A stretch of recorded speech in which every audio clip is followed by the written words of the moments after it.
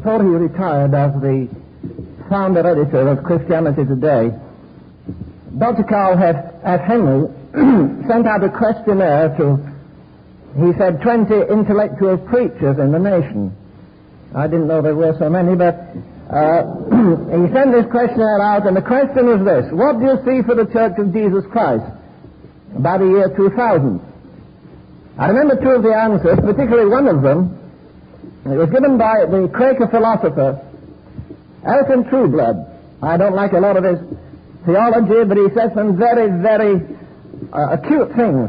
And he said that by the year 2000, the Church of Jesus Christ will be a conscious minority surrounded by an arrogant, militant paganism. I swallowed that. I went to bed. I woke up with kind of mental indigestion about 2 o'clock in the morning. I began to think about that statement. By the year 2000, the church will be a conscious minority surrounded by an arrogant, militant paganism.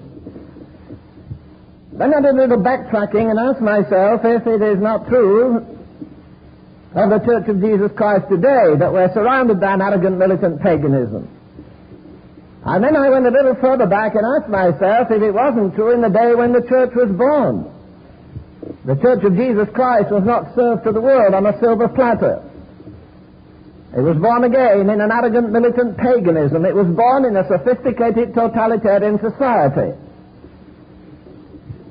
I remember standing on the southern lips of the greatest hole in the world, which of course is the Grand Canyon.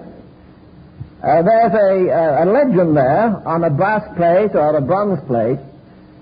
It describes the view that 7 miles ahead of you, that yellow ribbon that's flowing, is actually the Colorado River, which I think is about 450 feet wide and 45 feet deep at that point.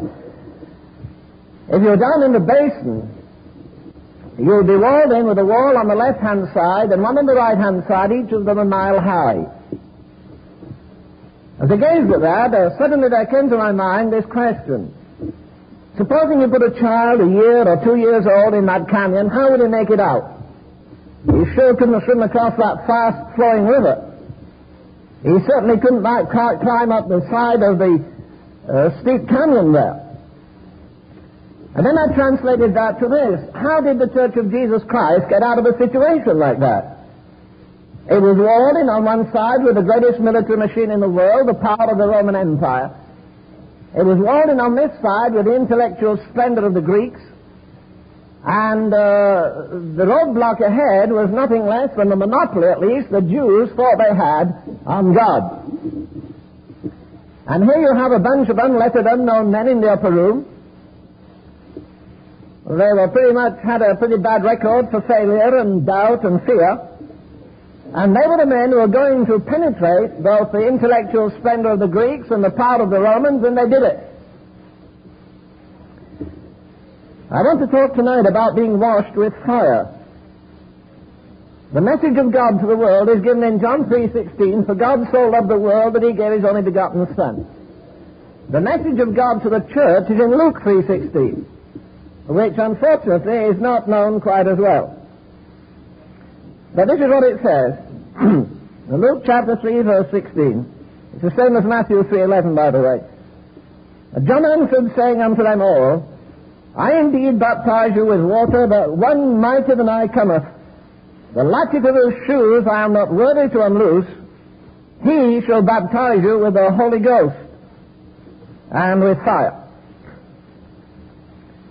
Now I've got another text. It doesn't mean I'll preach twice as long. Don't worry, you'll be home for breakfast anyhow. But the second text is this dividing page between the Testaments. It's a white page. It covers a period of 400 years of almost unparalleled darkness. It has no message. It has an eloquent message. This is at least the second time that this nation has been into captivity. And suddenly across that 400 years of darkness, like Halley's meteor flashing over the sky, we get the incandescent personality of the greatest character Jesus said that ever lived. A man again by the name of John Baptist. I believe we're heading for the most disastrous days, not only in American history, but all history. As I said this morning, our problem is not economic, it is not moral merely, it is a spiritual problem. The answer is not NOT in the White House. The answer is in God's house, if we get that house cleansed, and all of us move up to our birthrights in Jesus Christ.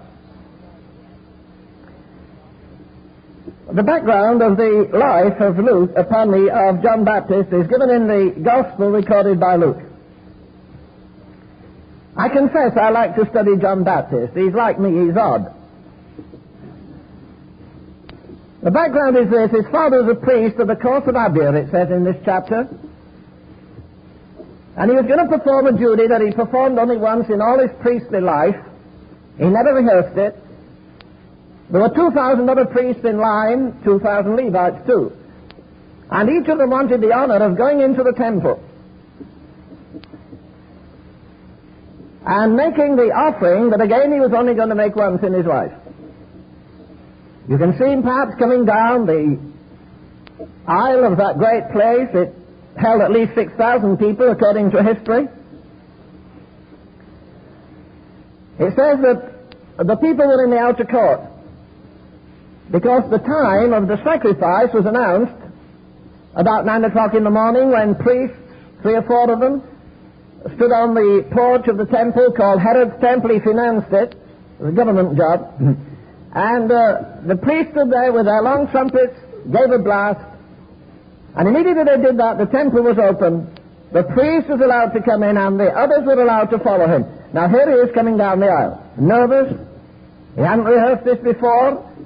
He might fall over that long skirt he was wearing. His garments were heavy, so was the mitre he was wearing.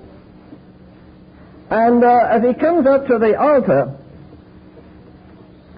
well, let's read for a minute here about this man.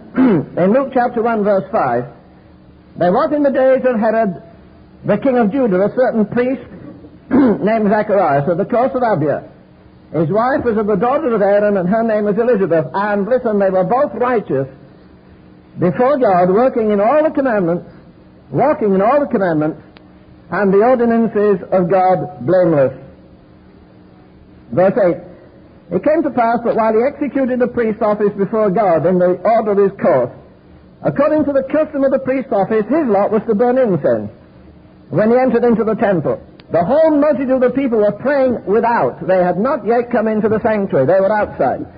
They would follow him as he came up to the front to make this offering. And verse 11 says, there appeared unto him an angel of the Lord, standing on the right side of the altar. Now, why does it say that? What does it matter whether he stands on the right or the left? Sure it does. If he stands on the left side of the altar, he has a message for the nation. If he stands on the right side of the altar, he has a message for an individual. Here is a man already troubled. He's already nervous about the whole situation. And of all things, there's an angel waiting for him. And so it says that, I guess I'd be troubled too. But verse 12 says, but when Zacharias saw the angel, he was troubled, and fear fell upon him. The angel said unto him, fear not, Zacharias, for thy prayer is heard. Thy wife Elizabeth shall bear thee a son, and thou shalt call his name John. Verse 15, and he shall be called great in the sight of the Lord. Do you know there is no other greatness than that? And the greatest thing in the world is to be great in the sight of God. All of the greatness vanishes. Here is a prediction upon this child, that he's going to be great in the sight of God. But look at this astounding thing. He shall drink neither wine nor strong drink, and he shall be filled with the Holy Ghost from his mother's womb. It doesn't even say that about Jesus. He was filled with the Holy Ghost from his mother's womb. If you go a little further into the chapter, it says that in the 41st verse, it came to pass when Elizabeth heard the salutation of Mary, the babe leapt in her womb, and Elizabeth was filled with the Holy Ghost. But notice she wasn't filled with the Holy Ghost till she got into the presence of Jesus. She couldn't see him, but he was there. He was there in the womb of his mother, and immediately she came into the presence of the Lord Jesus, she was filled with the Holy Ghost. And then in verse 67 it says, and his father, Zacharias, was filled with the Holy Ghost, and he got some gifts of the Spirit. He prophesied. Well, that's pretty good going, isn't it? He was filled with the Holy Ghost the day he was born. Do you think he spoke in tongues that day? I'm only asking the question because I didn't look up the Amplified to see what it said about it, so I thought you might know. But without being facetious about it, it says he was filled with the Holy Ghost. That's the momentous thing. His mother was filled with the Holy Ghost. His father was filled with the Holy Ghost. And the preacher of the day, it says in the next chapter, in verse 25, there was a man in Jerusalem whose name was Simeon. The same man was just and devout, waiting for the consolation of Israel. And the Holy Ghost was upon him, and revealed unto him by the Holy Ghost, he should not see death before he had seen the Lord's Christ. And he came by the Spirit into the temple. Now, if that isn't an advantage, tell me what is. A fellow comes into the world filled with the Holy Ghost from the moment he was born, mother filled with the Holy Ghost, father filled with the Holy Ghost and prophesied, and his preacher filled with the Holy Ghost. You couldn't have a better start than that in a rotten world like this, could you? He's got it going for him. This rare, strange character was filled with the Holy Ghost from his mother's womb. It says in the 80th verse of the first chapter, the child grew and waxed strong in spirit, and was in the desert until the day of his showing unto Israel. Now remember later, Jesus is going to say about this man, that of all the men, and he must have included Jeremiah and Isaiah and the others, but there was no man ever stood greater. There was no greater man ever lived than John Baptist.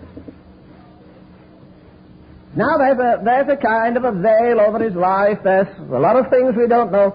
We do know this, and it's a great clue as far as I'm concerned. That he was in the days of the wilderness until the time of his showing forth. I can't prove this except by inference, and I think common sense. I believe that this man was the man of sorrows until the man of sorrows came. I don't know what time of his life, maybe he was 12 years of age, maybe older, and he went into the university where God likes to take men, the University of Silence. He took Moses there. Moses was loaded with intellectual power. He got acres of culture. He'd been trained as a prince. He's 40 years of age. He's a statesman. He makes law. Read the 7th chapter of the Acts of the Apostles. And he seems to be a fully accomplished man. 40 years. Learned in all the wisdom of the Egyptians. I think he learned more the second 40. He lived with his mother-in-law. And then, when he was 80 years of age, 40 years shut there in the stillness, not learning, unlearning. Not finding how great he was, finding out what impossible task he had. Now, John the Baptist comes into a situation like that. Now, look, this man is no dumb man. He's filled with the Spirit of God. All the gifts he had, I don't know. But no man is going to be there in the wilderness, talking with God, reasoning with God, thinking about God. A man who knows everything about the law and the prophet. This man has not come to establish a new denomination, but to explode an old abomination. They had all the ritual. Here is a man who is going to appear there in the wilderness. What a character he is. I don't know how he made it. He had no mailing list. He had no sponsors. He was an unusual, unwanted, unpredictable, unreasonable kind of man. If you'd gone down the street in Jerusalem, somebody would have said, oh, look at the high priest. The Word of God says that he wore garments of glory and of beauty. And in case you don't know, he didn't buy them at Sears Roebuck either. Every thread was put in by hand. All the exquisite, delicate work was put there by hand. All the precious stones on his breast had to be shaped and fashioned by hand. All the engravings. It took years and years and years. And somebody says, you see there, the garment of the high priest. Garments of glory and beauty. You see, he's our high priest. We have a monopoly of God.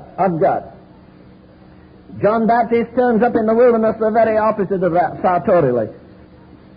a leathern girdle about his loins. He must have looked like a hippie. Well, at least his leather's round his hippies anyhow. But anyhow, the fact is that he's a strange contradiction. I'm going to suggest to you that this man was versed in the law and the prophets. He looks on a bankrupt, decadent nation. He sees forms of godliness. He'd heard over and over and over the high priest reciting the 35th chapter of Isaiah that when he is come, he'll do all this and that and the other, you know. He opened the eyes of the blind. But this nation that had been called for holiness unto the Lord was bankrupt and derelict. It had no spiritual power. For 400 years it had deteriorated. And then suddenly you find one man. Maybe we still need to learn that one man with God is a majority. He didn't need financial backing. He didn't need an advanced man.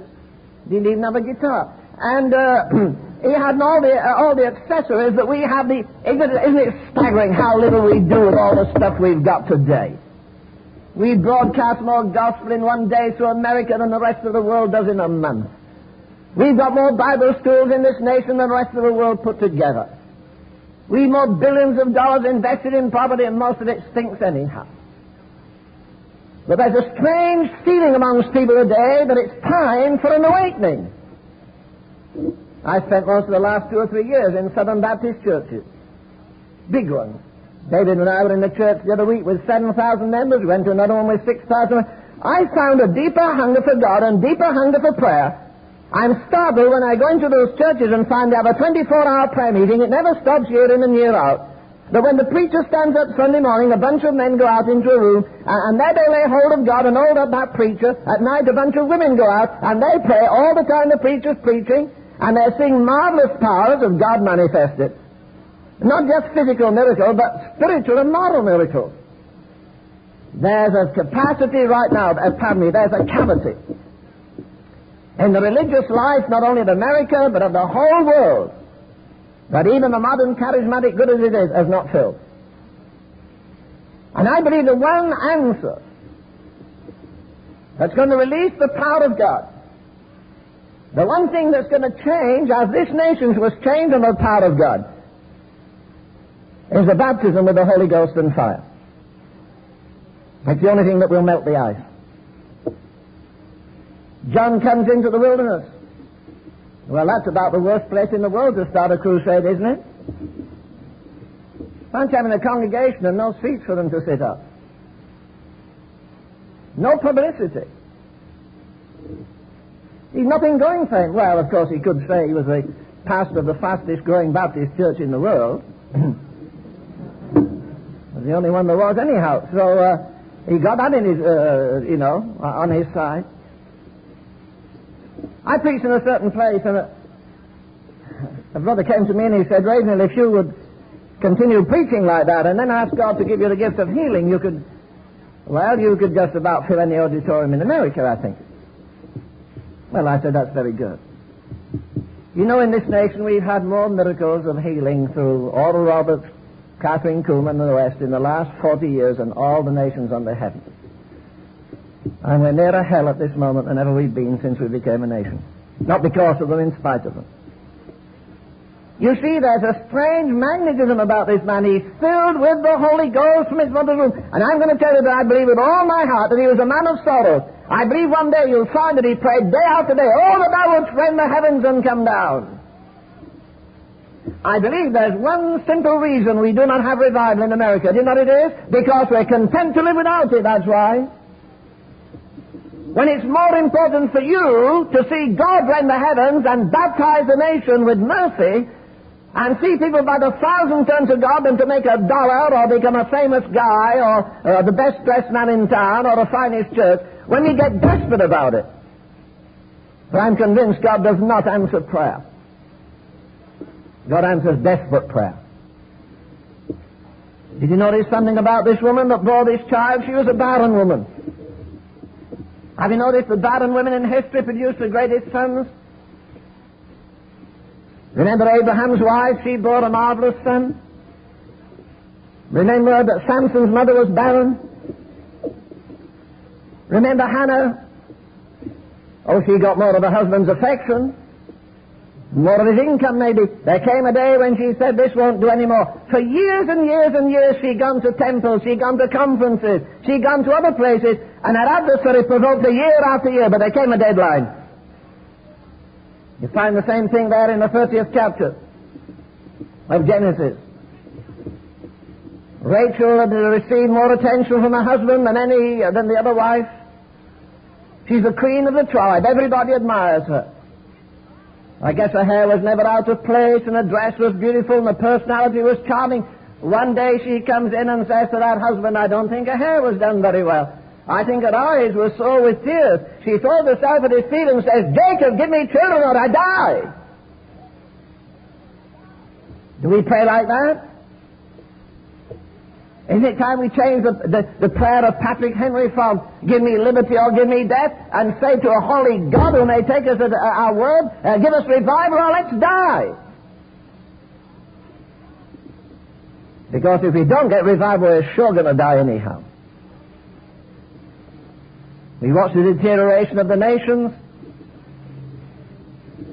We see the corruption in the nations. We see the paralysis of the United Nations. Who in the world have they united? I'll show you a lot they've divided. Other helpers fail and comforts flee. If the Church of Jesus Christ has anything to say, well, now's the time for her to wake up, stand up, speak up, or shut up. Because there's no other hope in any other direction. All the women that had their barren children, that were barren, bore abnormal children. Here is a child that's going to be born. And the prophecy given her shall be that he's going to be filled with the Holy Ghost from his mother's womb. Can you imagine people going to church or going to the temple and saying, you know what, a lot of empty seats. Oh yeah, it's getting worse too. Worse? Mm-hmm. You know why? No. Oh, there's a fellow down the road a few miles away started a new cult. He's a strange man. You see, when God wanted to do something, he wasn't going to dress him up like the other guy up there. He couldn't have been a greater contradiction, could he? His hairy chest, bit of an old camel skin round his neck. We'd have sent him out in double knits and alligator shoes and a big diamond ring on here, you know, and his hair teaseled, and you know how pretty these evangelist boys look these days. When they go past, you say, that lady outside, I mean, that man was wearing something there. No. This is one of the rarest breeds of men in the world.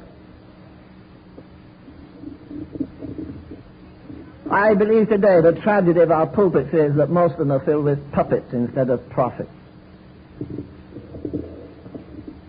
Prophets are God's emergency men for crisis hours. The prophet, by the very nature of his calling, is a tragic figure. He has a fierce loyalty to God. He has a strong devotion and love for the nation. He's torn between the two. He knows that God is of holier eyes than to behold iniquity. Now, you know, some people get a little upset because they have an English tongue. I was in a meeting. A lady came to see me, blonde, beautiful. Of course, the beauty went down the sink every night, but she made a pretty good job of it. And she had bright blue eyes, lovely blonde hair. You know, what we call a suicide blonde, dyed by her own hand. And she said, you know, I don't like your preaching. I said, well, shake hands, I don't like it either. I wish it was 10 times hotter. She said, I don't like the thing you say about our nation. I said, well, it's no good preaching about England when I'm in America, or America when I'm about England. Let's face it. I left my nationality at the cross with my sins. I'm an Englishman. No. I'm a Christian. The other paraphernalia doesn't matter very much. I say again that we need this breed of men. This man, again, is a tragic figure. You see, he senses the wrath of God. He walks with God. He talks with God. He lives with God. He has his dwelling with the wild beasts. Here is a man of chronic austerity, of vulgar tongue, merciless against those in high places. You know, in that awesome, terrible day that's coming before long, when God pulls the blinds out and blows the lights out, and every man that lived from Adam until that moment is going to stand at the judgment seat of Christ. I think at that moment we'll discover that Watergate was not a political tragedy or just a moral tragedy. It was a spiritual tragedy. Do you know why? Because 18 different preachers preached to Nixon and not one of them got through to him. Do you think John Baptist would have got through to him? If only some man had gone, endued with power and dared to say the thing that needed to be said, he might have repented there and then. John Baptist comes into a situation, he can't quote the scripture if two of us agree, because there weren't two of them there anyhow. He doesn't have a revival party with him, he has no soloists, he has none of the backing that we seem to need these days. But there he appears. After the darkest period, 400 years of darkness, and then suddenly a flashing, blazing personality.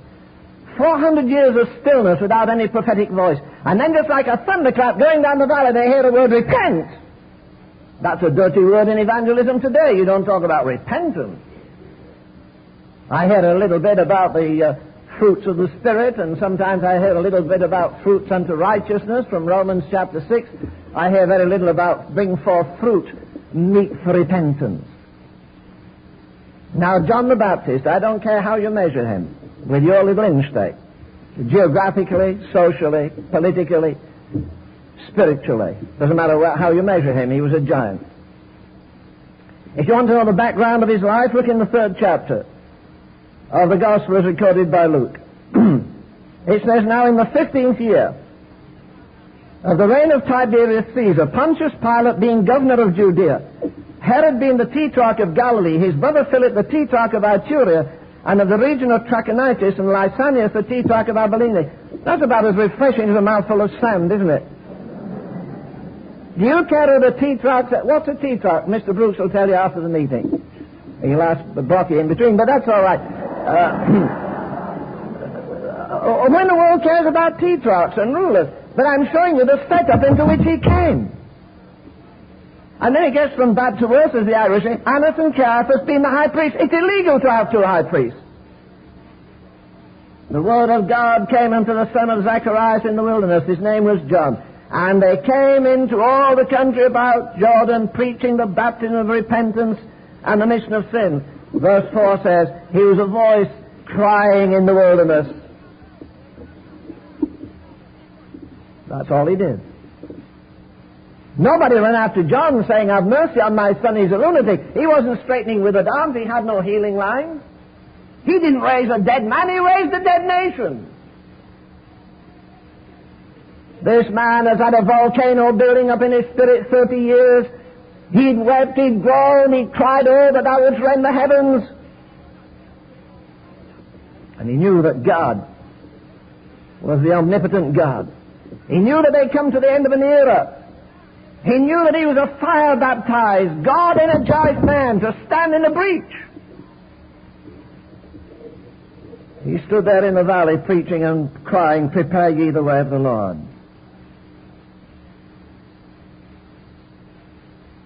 Verse 5 says, every valley shall be filled, every mountain and hill shall be brought low.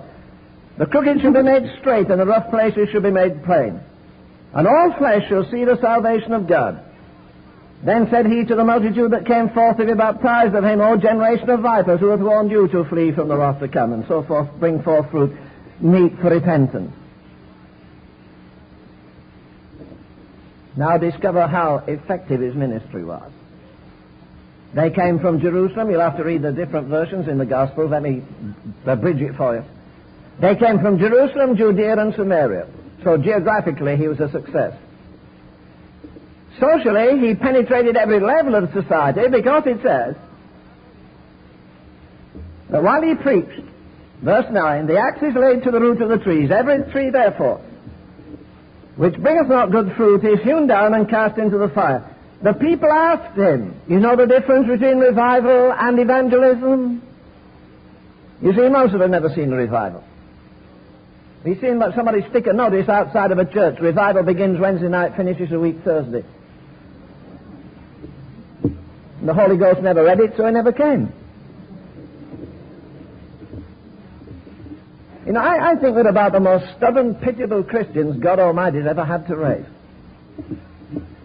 I don't care how much Greek you know. Can you tell me any version of the Scripture, get to 24, where it says the Holy Spirit comes 11 o'clock Sunday morning, leaves at 12, comes back 7 o'clock Sunday night, leaves at 8, and you don't need him till Wednesday night? I never saw that anywhere. As Dr. Tozer used to say to me, Elaine, you can be sure when revival comes, for a number of reasons. The lights still go out in the sanctuary, maybe for weeks. And the other thing is, there's a change in the moral climate of the community. This man attracts people like a fire attracts the bugs at night or the moths and things. You know there's one thing for sure. You never have to advertise a fire. Whether it's physical or spiritual, you never have to advertise it. While he's preaching, now nearly every meeting finishes with an altar call. There are no altar calls in the New Testament. Tell me where there is one, William. The difference between evangelism and revival is this, that in evangelism we give altar calls. In revival, people do the calling. Well, look at the context here. He's preaching about the axe being laid to the root of the tree, and it says in verse 10, the people asked him, saying, what shall we do then? Verse 12, the publicans came to be baptized. And they said, Master, what shall we do? And of all things, the nation was invaded with those Roman soldiers who wore their breastplates and their plumes, and they stood round. They were heathen. They were the lesser breeds without the law, if you want Kipling's word for it. They'd watch the priest go into the high place. They'd watch the Feast of Tabernacles, Pentecost, and all the other anniversaries the Jews had, and it never fazed them. And somebody said, if you want to see real religion, a man on fire, a man that somehow has something strange we can't define, when you have a day off, go down into the wilderness, and even the Roman soldiers are there, soaked as they were in their heathenism. And even as he preached, he says, the soldiers said, what shall we do? Now, brother, that's preaching. When before you get through preaching, somebody says, what shall we do? What shall I do? Do you wonder it says there in Hebrews chapter 12 that the Lord makes his ministers a flame of fire? Well, listen, you're not going to upset the apple cart. You're not going to shatter the theology of the day. You're not going to interfere with organized religion and get away with it. A few days after, a bunch of the big fellows came down from Jerusalem, and they watched and said, this is a strange thing. People are filling the trees, standing on the bank. Look at the crowd he's got. Derelict, morally derelict. He's got prostitutes, thieves, liars, Roman soldiers. Hey, there's some people from our church down there too, all listening to this man. Oh, well, we'll soon straighten him out. See, John was strange in every way. He was strange in his dress. He didn't wear a clerical attire. Well, I don't think there's too much clerical about an old skin round his neck and a pair of leather shorts. That's what he wore. He was strange in his dress. He was strange in his diet. Morning, noon, and night, he ate locust burgers. That's all he had to eat. There was nothing else around. He caught those big flies, the huge things, pulled the wings off, put them on a rock, and boy, he enjoyed the locust burgers and the wild honey. And they said he's a strange man. He never begs for offerings. He doesn't do any miracles, and yet he's magnetizing people. And I hear all kinds of testimonies about people being changed by the power of this man's ministry. Strange in his dress, strange in his diet, strange in his doctrine. The only thing he held like a thunderbolt at them was this: repent. There's not much said about it anymore these days. This is a day of easy believism. I think it was Paris Reedhead that first said to me today, the evangelist says, come here and say a prayer like this: God be merciful to me, a sinner, and this is what you get. Eternal life, a mansion on the main street of heaven, a 5-decker crown, a free ticket to the marriage supper of the Lamb, rule over 5 cities and immunity from judgment. You couldn't get much more for 5 minutes at an altar, could you? Except it's a lot of rubbish, it's not true. No longer, it seems, do people feel the exceeding sinfulness of sin. It's said that Finney would preach as many as 28 nights and never make an altar call. He did not preach the love of God, he preached the wrath of God. He did not preach mercy, he preached judgment. He did not preach grace, he preached the law. And night after night, people would go home bewildered, confused, and wondering the world was ever going to happen. W.P. Nicholson was the prophet of Northern Ireland. I met him many times. Nicholson would preach until sweat would run off the end of men's noses and off their chins, and they'd be doing this with their hymn books, and they'd shred their hymn books, and he'd stand up and sing, stand up, sing, God save our gracious King. People would say, are you crazy? Not that I know of, he'd say, not that I know of. Well, don't you realize those people were just ready? He said, listen, I want to tell you something. Why, you left them on the edge of hell. He said, if they stay in hell 24 hours, they'll be glad to get out tomorrow night at the altar call. We didn't do that. We're afraid the fish will get off the hook. If they were hooked. John comes with his devastating power. Seems to be setting up a rival organization. The big shots come down and say, we'll soon squash this. One of them walks up and says, hey, fella, I want to ask you a question. Where do you get your Bible school training? Who signed your diploma? They asked him, who art thou? I like his answer. I think it's choice. I think he's stewed over that for 30 years. He said, I'm a voice. Most preachers only echoes.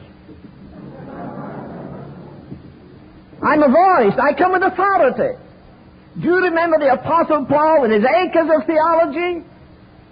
Ever a man was baptized with the Holy Ghost? If ever a man had a confrontation with God, he says, going down that Damascus road, God revealed himself to me. In the wilderness, he revealed himself in me. And he had dominion over demons. He did more than 100 ordinary men could do, or 1,000 preachers. And yet, in his life, late in his life, he says, pray for me. Boy, I think everybody wanted him to pray for them, but he says, you pray for me, that utterance may be given me, or that I may never preach the word of God without that authority. I don't offer you a suggestion tonight. I offer you to an ultimatum. You either meet God or perish. You either say, Lord, fill me with the Holy Ghost, or on the other hand, drift. They said, well, you must be the Messiah. No, now listen, he said, you don't get big ideas about me. You listen to those little dwarfs that you hear preach. You know, sometimes when I read John Baptist, I think my preaching compares to his preaching like candy floss to prime rib. I don't think there's much authoritarian preaching around. There's some doctrinal preaching. I don't think there's much that brings God on an assembly and people tiptoe out of the place and for hours dead and speak, but you get that in revival. You get that, I'm convinced, in the days of John Baptist and others. So they flocked unto him from Judea and Samaria. They came from all the social castes, and one day he had the greatest privilege of all men that ever lived, I think. He had been told that somewhere in his ministry, and I guess just like Jesus died between two thieves, I think he lived with most of them, and I think he was baptized between maybe a prostitute and a drunkard, or a prostitute and a murderer. And John baptizes this man, and suddenly he comes to the most amazing person the world had ever seen, and suddenly the heavens open. Mark uses a special word, because, of course, it's referred to in each gospel. And Mark gives a special word. It's the same word that was prayed by Isaiah when he says, oh, that thou wouldst rend the heavens. And God rent the heavens, and the Spirit as a dove. The Spirit is not a dove, he was likened to a dove. Then John gave vent to the greatest statement ever made since creation. You'd never seen him before. He sees this man in all his moral and spiritual grandeur. He thinks of the decadent nation that's only beginning to stir. And he lifts his voice and he says, behold, I suggest to you that voice not only echoed down the Jordan Valley, it went down every cavern in hell. Here is one who is greater than the law and the prophets and every preacher the world has ever known. Here he is. He's going to do what the law could not do. He's going to do what mountains of bodies, beasts, and rivers of blood could not do. He's going to bear the sin of the world. I wonder John didn't explode when he said that. I think I would. A few days after, they said, hey, you know, the man you baptized the other day, have you noticed your crowd's going down? His is going up. He said, that's great. Well, aren't you envious? No, that proved my point. You see, John knew this, that when Jesus came, that just as I put my hand up and when I do that, I cover my pencil. You can't see it. Well, he knew that immediately Jesus came, he was going to be excluded. Or what you call it, eclipsed. Not only eclipsed, he was going to be exiled in jail. Not only exiled, he was going to be executed. Boy, we could do with a few preachers like this around these days, don't you think? Well, he knew that immediately Jesus came, he was going to be excluded. Or what you call it, eclipsed. Not only eclipsed, he was going to be exiled in jail. Not only exiled, he was going to be executed. Boy, we could do with a few preachers like this around these days, don't you think? You know, he meant business. He really lost his head over the business.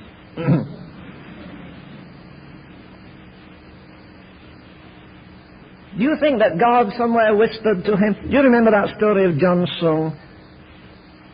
Where God said to him, I'll keep you in prison and reveal myself to you. And he read through the Bible, 40 times in 100 days or something. And then God said, John, go to it. You're going to live just 15 years. You know, preacher, if you knew you'd only 6 months to live, do you think it would have changed your preaching style?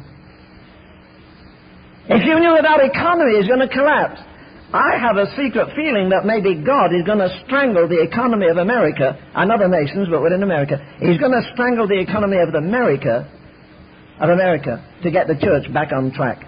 The church, the sin of the church is going to make the world suffer, not the world make the church suffer. We're so far removed from apostolic Christianity. We're so satisfied to play church.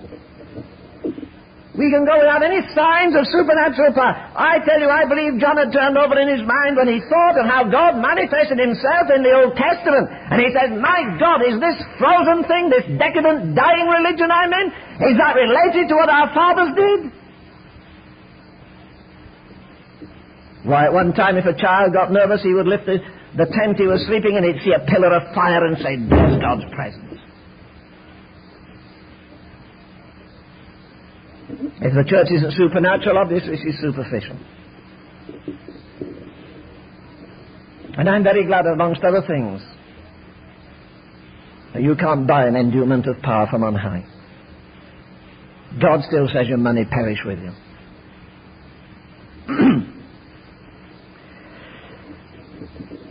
John was filled with the Holy Ghost. Every sermon he preached was packed with Holy Ghost life and energy and wisdom and power and authority. He drew people like a magnet. And when they wanted to crown him, he said, no, don't you even touch me. You know this one who's coming? I'm not even worthy to get down and take the shoes off his feet. Now, I have baptized you with water. There are two baptizers. One is John, one is Jesus. There are two areas. One is the body, the outward body washed with water, and the other is the inner man. And one is a water baptism and the other is a baptism of fire. You know, back in his day, which happened to be, I don't know, I think, 1,500, John Owen and those boys were around, they were some preachers. John Owen said this in his day. The sin of men in the Old Testament was against the Father. The sin of men in the New Testament was against the Son. The sin of men in my day, he said 400 years ago, is against the Holy Spirit. You know, a thing that troubles me deeply is this. The Holy Spirit, H-O-L-Y, is neglected in a charismatic generation. The emphasis is not holiness, the emphasis is power and gifts.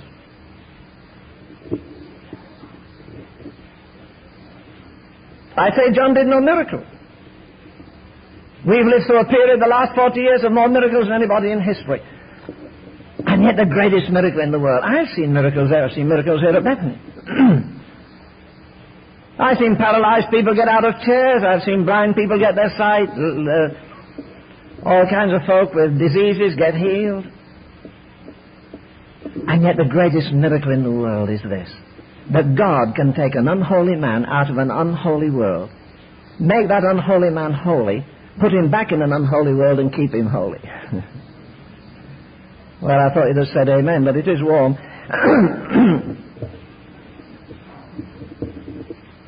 Takes all the redemptive work of Jesus Christ and the power of the Holy Spirit of God. The great snag in the day in which we live is this: that we have thousands, tens of thousands even of ministers, and the only thing they have to prove that they're a minister is they got a piece of paper about 10 inches long and 9 inches deep stuck on the office wall. And the devil never read it once. Well, I hear people say, well, I believe this, that when you're really born again, you receive the baptism of the Spirit. I believe that. According to the 12th chapter of 1 Corinthians, if a man is born, when the Spirit of God works on him, when he's been redeemed, when the blood has cleansed him, when the Holy Spirit has come upon him, the Spirit baptizes him into the body of Christ. And when people say, have you received the baptism of the Spirit? You can say, yes, if you're born again. This is not the baptism of the Spirit, it's the baptism of Christ, John says. He shall baptize you. It's an upon baptism. It's an endowment. Isn't it really awesome that Jesus Christ, the Son of God, conceived by the Holy Ghost? He had no natural father. People say, I can't understand that. It baffles me. It troubles me. But Jesus, the last Adam, was born without a father. That shouldn't puzzle you at all. The first Adam was born without a mother. Where's the problem? Jesus was born of the Spirit, but he never ministered until he was anointed with the Holy Ghost. John Baptist did not minister till he was 30 years of age. A priest could be a priest at 25 years of age in the outer court. He could not go into the Holy of Holies until he was 30 years of age. Jesus did not minister till he was 30. Neither did John Baptist, neither did the Apostle Paul, neither did Moses, neither did any great Old Testament character. In other words, they had to come to maturity before they were allowed of God to have this endowment of power. I'm not saying it obtains the same in this day in which we live. I am saying that the baptism of the Spirit is into the body of Christ, but the endowment of power. Jesus was born of the Spirit, he walked in the Spirit.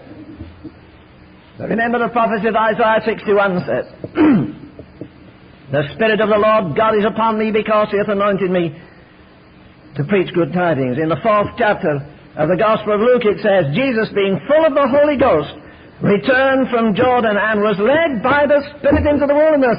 And he didn't come out of that wilderness experience on the edge of a nervous breakdown. He came having licked the devil on every level and was still filled and anointed with the Spirit of God.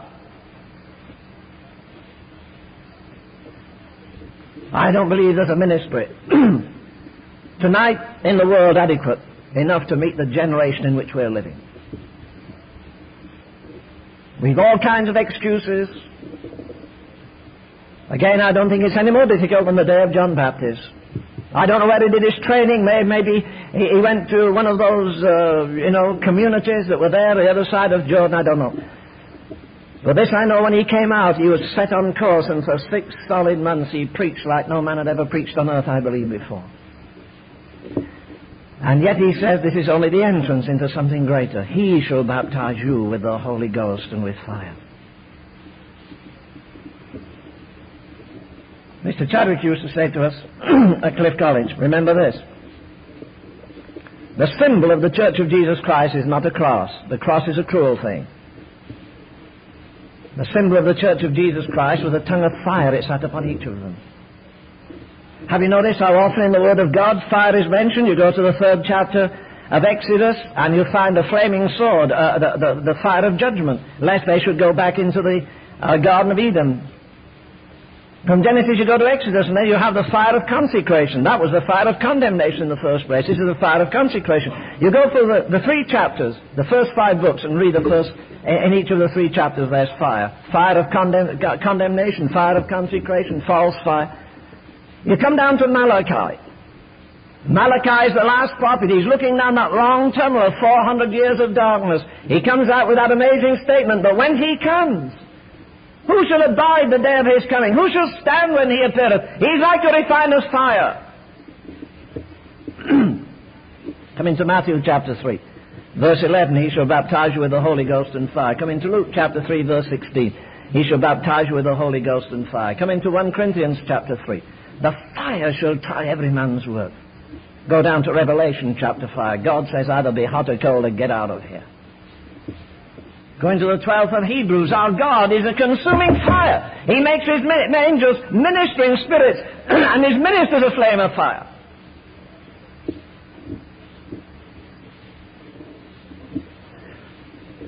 He shall baptize you with the Holy Ghost and fire.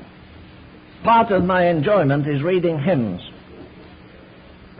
I like to read them in the old versions. First Baptist book is a fantastic book. The Salvation Army book is great. And so very often you find that the writer wants to express his longing, his yearning. That's something in him that cries and can hardly become articulate. There's a preacher in England by the name of Edwin Hatch years ago. Finally, he finished up in a Bible school in Canada. He had no problems financially. He had no problems with the crowd. But he said, I went home one night and said, God, the atmosphere is not instinct with deity. The people couldn't listen to eternal truths. And as we would say, they never turned on.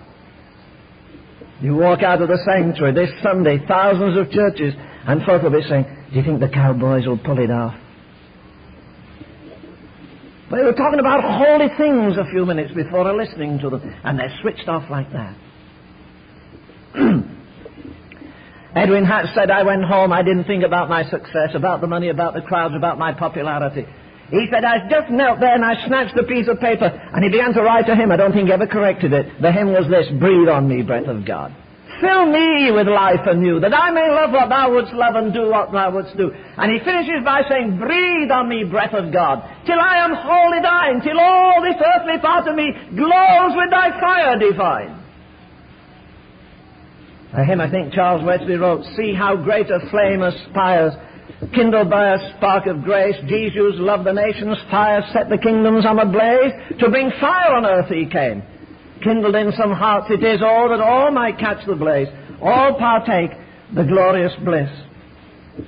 And when William Booth stood on the streets of England with no money, his only assets, a wife who had a curvature of the spine and a bunch of little children, he went home and wrote the battle song of the Salvation Army, one of the finest hymns I think that was ever written, and they still sing it. They still have on their banner blood and fire. And he wrote that marvelous military hymn that always stirs me. Thou Christ of burning, cleansing flame, send the fire. Thy blood-bought gift today we claim, send the fire. Look down and see this waiting host. Give us the promised Holy Ghost. We want another Pentecost. I'm not so sure that we want it, but God in heaven knows we need it. He finishes by singing, to make our weak hearts strong and brave, send the fire. To live a dying world to save, send the fire. Oh, see us on thine altar, lay our lives, our all, this very day, to crown the offering, now we pray, send the fire.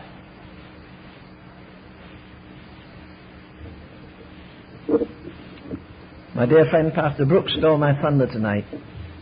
Sang that hymn written by a little Irish woman who had a curvature of the spine 30 years. Pastor Hegry went to a fellowship away there in India, the Donovo Fellowship. Amy Wilson Carmichael wrote it, I think. Give me a love that leads the way. Here is a woman who in the last 3 years of her life was lifted out in and out of bed.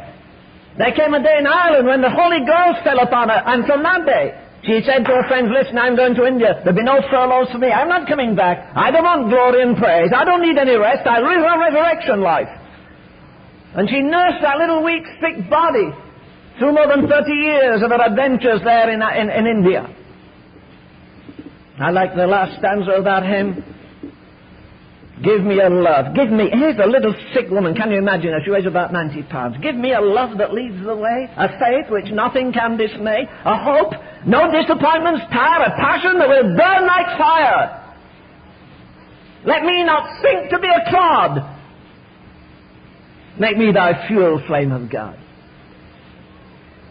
Look, in America tonight, we're in a more broken condition than we've been since this nation began. We've more broken homes than ever we've had. We've more people broken mentally. We've more kids broken on drugs. We've more girls last year had babies with broken bodies now. We've got more broken people in drugs. We've got more people in drugs. Everything's broken except the hearts of God's people. I don't find many tears in prayer meetings, do you? David has said to me more than once, well, Daddy, these Baptist churches have been in, man, I've been in prayer meetings that lasted 3-4 hours after midnight, and people sobbing and groaning for revival. Why do you think the sinner has any right to repent and break his heart over his sin? If he doesn't break my heart, that he hasn't got a broken heart?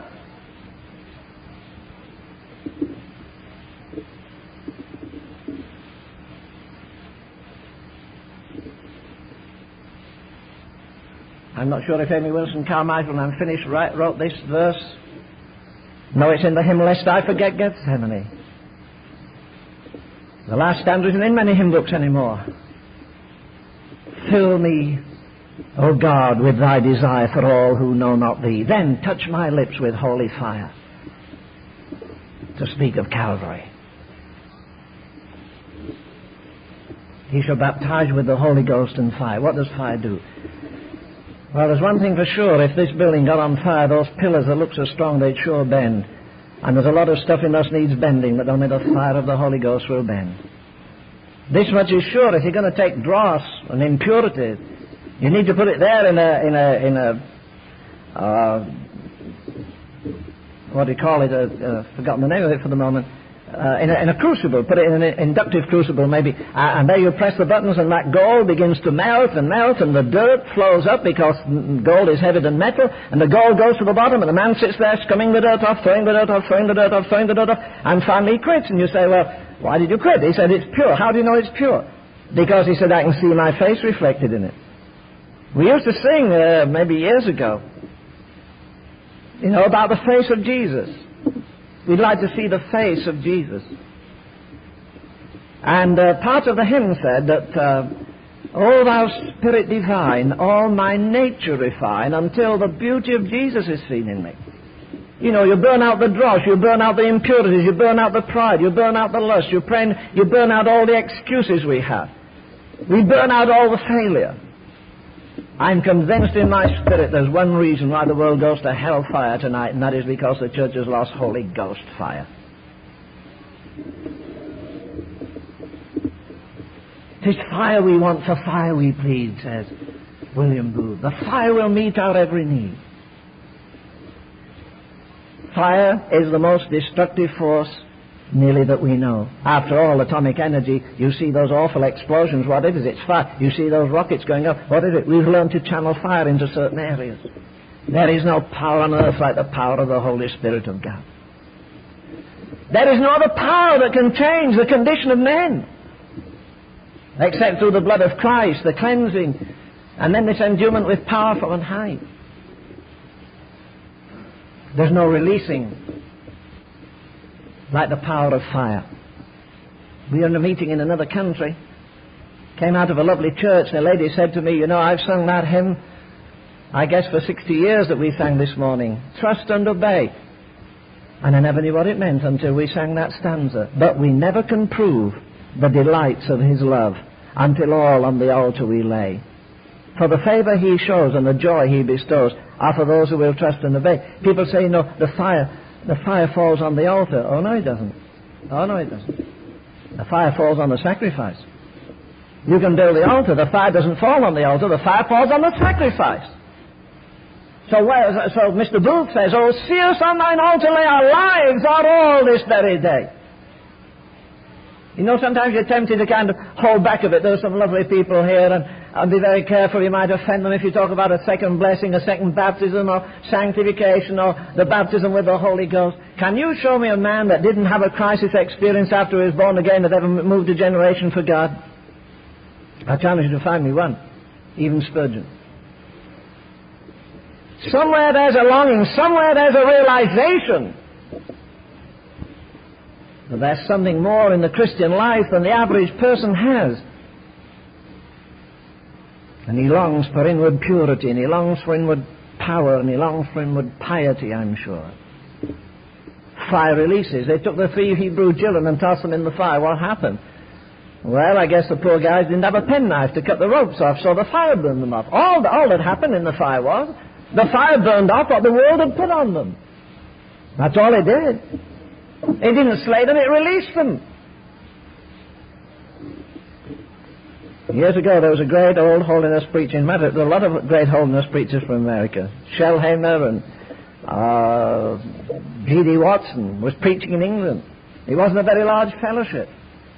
And he preached about a crisis experience after we were born again, which would purify the heart, the Holy Ghost indwell, give you victory where you had defeat, give you purity where there had been impurity, give you power where there had been weakness, give you zeal where you'd been full of lethargy. Get rid of your ambition just for wealth and material things and being mesmerized with the world. And he said, I looked at that congregation, I think there weren't more than 30 people, and thought, no, these very well-dressed Englishmen, they had immaculate clothes on, and their big gold watch chains, and he looked at them and thought, I think maybe I shouldn't make an altar call here, because they're good preachers, these guys. But he made an altar call. 3 men staggered to the altar. Oh, they were good preachers. One of them after that, he'd such a dramatic experience of being filled with the Holy Ghost. He got so released, he was a king's counselor. His name was Reader Harris. He founded the Pentecostal League of Prayer, which afterwards dropped its title to League of Prayer for certain reasons. But he became a leader of one of the great movements in England. The other was a man by the name of John David Thomas. He became the leader under God of a society called the International Holiness Mission. Then there was the other little fellow. What was his name? Oswald something. What was it? Oh, Chambers, I knew. I thought somebody knew him around here. Already, in the eyes of many people, one of the most outstanding men. But he said there was something inside of me. I longed for power, for victory over the flesh, even this flesh that's so lazy, over appetite, over secret ambitions and jealousies and pride, and my indifference to a lost world. Years back I went to a place in Dundee, lovely Dundee, famous for its cakes. I went with a man called James Baxter McLagan. He was a Nazarene pastor, and it was in a church called the Cherryfield Mission at that time. It's now a Church of the Nazarene. We came out of the train depot here, and here's a big sign outside of the church. James Baxter McLagan will preach the anniversary sermon Saturday afternoon at 3 o'clock. He was a little fellow, and I said, that notice is nearly as big as you are. I understand this place gets packed. He said, you'll be filled. They come from all over for this great anniversary service. I said, well, that's great. You're a good preacher. He said, I'm not going to preach. Oh, I said, that's interesting. Who will be preaching? He said, you. Oh, I said, I didn't know that. I said, you can't do that. But he did it somehow. He sang a solo, and we had a good service, and then he said, now I've got a friend, Leonard Ravenhill from England, he's going to preach. Well, I was caught on the spot, but I said some things out of this very text about being baptized with the Holy Ghost and fire. And I said, this is not an experience just for missionaries, and it's an experience for every believer. Now, I can't prove this, and you can't disprove it. I've often wondered where all the bunch went out of the upper room. I don't know where they went. About 120 filled with the Holy Ghost, they were dispersed. Where did they go? Well, you can trace about 5 of them. But not long ago I was asked to dedicate a baby. A lovely baby. The mother was a lovely lady whose mother was a lovely lady. And suddenly it came to me like this. I like to get a verse when I have to dedicate children. And the verse I got was this. Paul says to Timothy, I know the unfeigned faith that is in thee, which dwelt first in thy mother Lois and in thy grandmother Eunice. And I suddenly realized, at least I think so, that maybe his grandmother was in the upper room. It wasn't that far away. His mother was a devout woman whose mother was a devout woman. Now, here's the grandmother, here's the mother, here's the little guy. We need an awful lot of holy mothers in America right now. We need an awful lot of godly fathers. We're heading for trouble quicker than I can tell you. Now, I'm not a racist in any way. I preached all over the world. different people, I love them all. I never see a man's skin, it's his heart that troubles me. But say, have you ever thought, even outside of the Church of Jesus Christ, the mess we're in, do you realize every new nation that's born is a colored nation, and no new white nation's being born? When I was in New York and editing the paper for Dave Wilkerson, I used to go into the United Nations and, the stuff's all free. Government always gives other people's stuff away. And I went there and got all kinds of material for a magazine. And going down the corridor, I'd see a man with beautiful robes on and a gold chain and other things, and they'd say hi, and I'd say hi. And I suddenly realized, boy, we're on the way out. We're on the way out. Every new nation that's born is a colored nation. And many of them are full of resentment and bitterness the way we've treated them. And we've fallen down over the job. We got so lost in materialism. But our first glory and ambition was not to spread the gospel of Jesus Christ. We're going to suffer for it. And we're moving along as though we'd another 1,000 years to do the job. I don't know if Mr. Higley went to the Kurosawa conference I did in Japan. After I preached, a missionary said to me, Brother Ravenhill, we white missionaries have been in Japan 113 years. That's 12 years ago, so it's 125 years. In that period, 0.5% of the population is nominally Christian, and that includes Jehovah's Witnesses, Mormons, Catholics, and what have you got. 0.5% in 125 years? I said, gentlemen, listen, it's easy for me to say, but I'm going to remind you of this.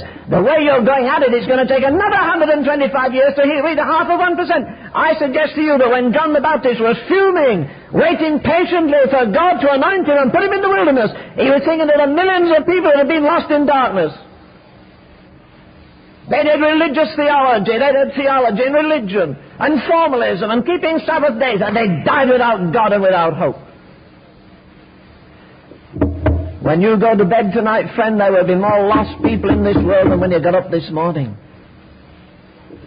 And this generation of believers is responsible, yes, is responsible for this generation of lost men.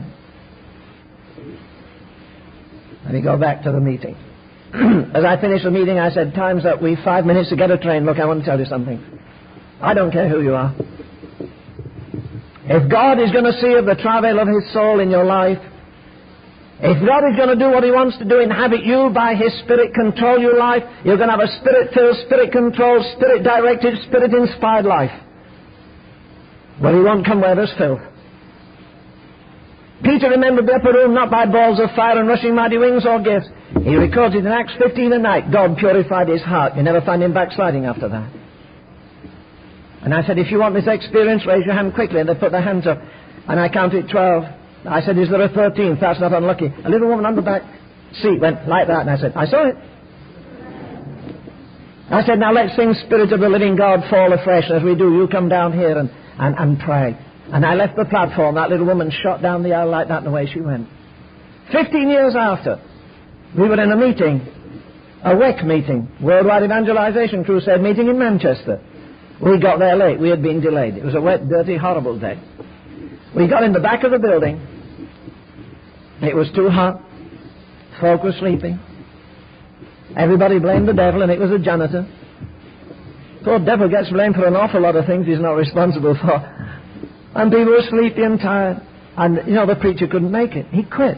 There's a little woman sitting on a chair there, and her legs didn't touch the ground. She kept doing this like this. I thought, yes, I'd like to kick him too. But anyhow, she just kept those legs going, and then at the end, the preacher said, now we've got 15 minutes before tea or supper, you would say. Would you like to hear a testimony? Say, we've been bored so far, let's take a little bit more of it, kind of thing. And he said, will you come? And that little lady jumped off a seat like this. And in 2 minutes she had that congregation just sitting on the edge of the seat. She was telling about her work in Africa, where she lived in a jungle area, in an old beaten-up place that was made of bamboo or something, twigs and mud and everything. And she said in the middle of the night something goes at the door, and I just turn over and say, I'm not on the menu tonight, you can go.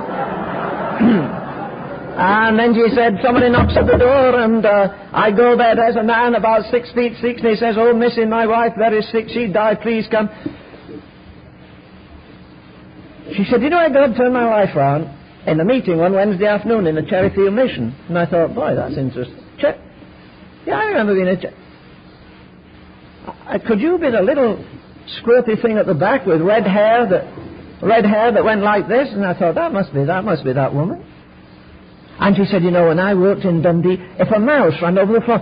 No, because nobody understands women, but I don't understand how a mouse that weighs 1.5 ounces can knock a woman over weighing 150 pounds. But they jump on chairs and holler and scream as though the house is on fire. And she said, if a mouse came, I was terrified. Now, she said, I can go through the forest, I can hear the roar of a lion, and it does not worry me. He shall give his angels charge concerning thee. I come to a log, and the man takes my light, and he balances over the log, and there's a guy in the water, and he's only got one cavity. And you're welcome to fill it any time you like. And there's a big hippopotamus, and then she looks at the other side, there's a crocodile, and she said, you know, it doesn't worry me a bit. Mice used to worry me. Wild beasts don't worry me. Hippos don't worry me. Nothing worries me.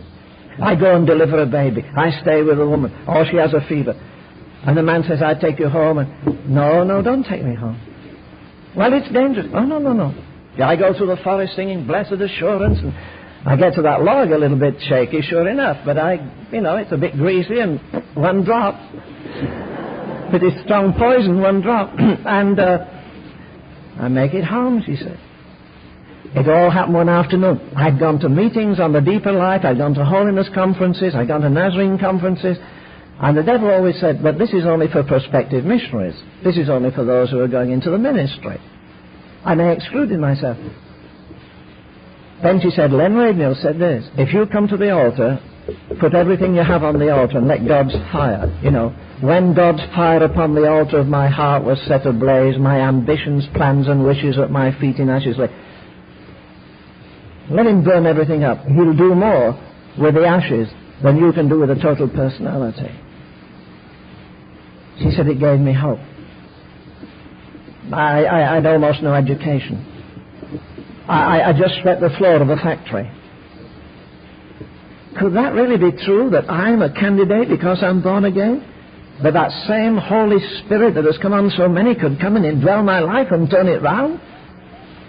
That if I'll let go and say, fire of God, burn up all that's dross in me, that he'll take the ashes? Well, that's all he did with the first man he ever made, anyhow, it was only ash. And make me a new personality and fill me with the Holy Ghost. I'm going to try. She said, I shot down that aisle. I thought, yes, you did. I'm a witness to that. You see, you come down that aisle. She wrote to Birkenhead Bible School, went there for 3 years, and she said, this poor dumb girl that could hardly write at all, I came out in the top 10 students. And then I went to a language school in Paris. I came out with the top 10 students. Then I went to a mission field, and I learned another language. On top of one language I already learned, and I've done a bit more at English, and I learned a third language, and I'm learning another one. And you know what? God has kept his word. Because it says in the 12th of Romans there, he not only give us a new heart, but he says what? He talks about the renewing of your mind. And she said that day, I'll never forget it. I should think you wouldn't forget it either. When all the helplessness ceased. Again, we're living in the most critical hour in history. You say, yes, you're pretty gloomy about it. Oh, forget it. I'm not. I think we may be shocked when the Holy Ghost does invade. If you read the life of William Booth, he said that when the Holy Ghost struggled with men that were sitting on the back seats in the Exeter Hall, London, and they wouldn't yield to God, the Holy Spirit lifted them by the scruff of the neck and carried them over the audience and dropped them at the altar call. How would you want to see that tonight? That would shock some of us, wouldn't it? It doesn't fit our pattern. I've got news for you. The Lord isn't going to give you a phone call and ask you if he can do it, or how he can do it, or what pattern. He's going to do it. He's sovereign. He doesn't have to copy any other method he's ever done. But I'll tell you what, again, the greatest need tonight, we need preachers filled with the Holy Ghost. We need deacons filled with the Holy Ghost. We've got a world going to hell quicker than any period in history. There is one answer, and only one answer. A fire-baptized church. The last thing, I remember Norman Grubb saying, in one meeting, I'm so old I remember actually seeing C.T. Studd on one occasion. I remember Norman Grubb saying this, the last letter we had from C.T., I think before he died, was this: don't send me any missionaries. Don't send me any missionaries that have not been filled with the Holy Ghost. or he used the word actually, that have not been baptized with the Holy Ghost, for they'll surely fail. As Paul said the other day, I didn't hear what he preached this morning. He preached at the Agape Force last Sunday morning. There's a tremendous anointing there. And he said sometimes in Argentina you feel as though you've come up to a wall of demonism and heathenism and darkness. Do you ever wonder if Jesus still weeps over his church?